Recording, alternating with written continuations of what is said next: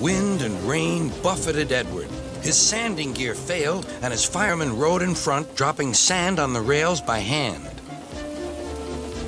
Suddenly, Edward's wheels slipped fiercely, and with a shrieking crack, something broke.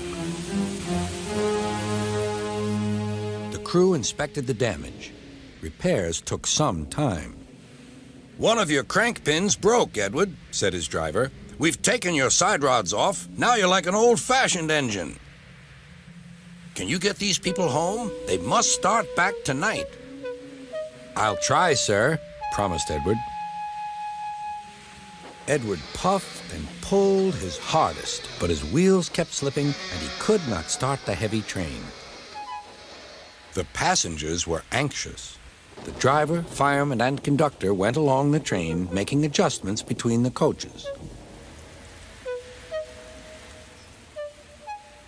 "We've loosened the couplings, Edward. Now you can pick up your coaches one by one, just as you do with freight cars." "That'll be much easier," said Edward.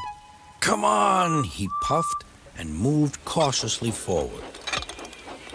The first coach moving helped to start the second, and the second helped the third.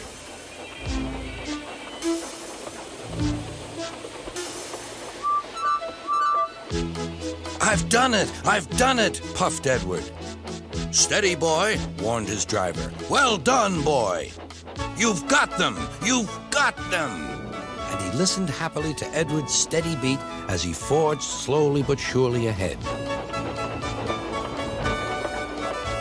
At last, battered, weary, but unbeaten, Edward steamed in. Henry was waiting for the visitors with the special train. Beep, beep! Sir Topham Hatt angrily pointed to the clock, but excited passengers cheered and thanked Edward, his driver, and firemen.